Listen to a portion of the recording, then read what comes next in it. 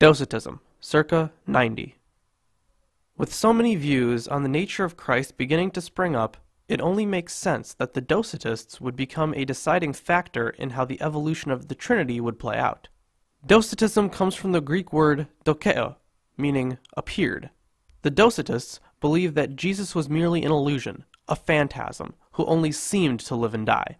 The term Docetist was not a name this group gave to themselves, rather a slur, similar to heathen or infidel as a term for non-believers. This view garnered a lot of support in early Christianity, just as much as the adoptionist view, if not more. The Docetists' main contention was that if Jesus were fully divine, he could not suffer, and if he could suffer, he was not fully divine. Seems like a reasonable conclusion. But this phantasm of a Jesus was only